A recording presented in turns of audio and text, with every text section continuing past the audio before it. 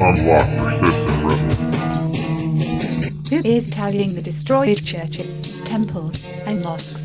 I have lived in many frontline countries where the religious wars simmer. If you look at the world map and begin to trace the religious cleavages over the conflict zone, it becomes evident. If I had more time, I would track the number of churches and temples destroyed by the Muslims and how many mosques are destroyed by their enemies. In every country I have lived, the Muslims destroy more houses of worship than the others. This has been true in my experience during every single event spanning 20 years. Who will do this for me? Yes, religious and political ideologies destroy and build on the ruins of their victims. I acknowledge that, but have you read your political histories in a comparative religions context? You will quickly discern the two most heinous culprits.